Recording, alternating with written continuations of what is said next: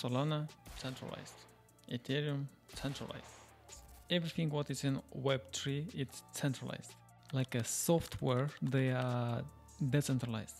But if you're gonna search deeper, you will understand that there is still centralization. Why? Because they are still running on data center. That means someone have the access to the entry point. Last year in December, I sold all my crypto. I had 50 projects, but I told myself I can be part of 50 projects. Why I choose X1 Ecochain? X1 Ecochain solve the biggest problem on the market. Waste energy. It's running on the nodes which use 3 watts per hour. Just think about it. 100 times less energy than any competitor on the market.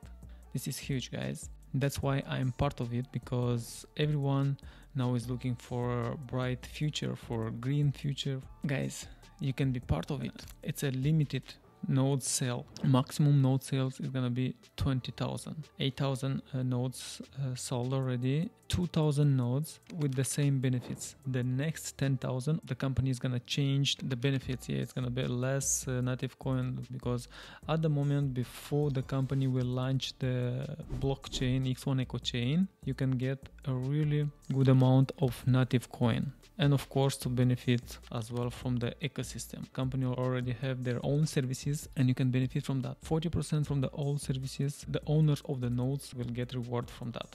Don't hesitate to ask me more details.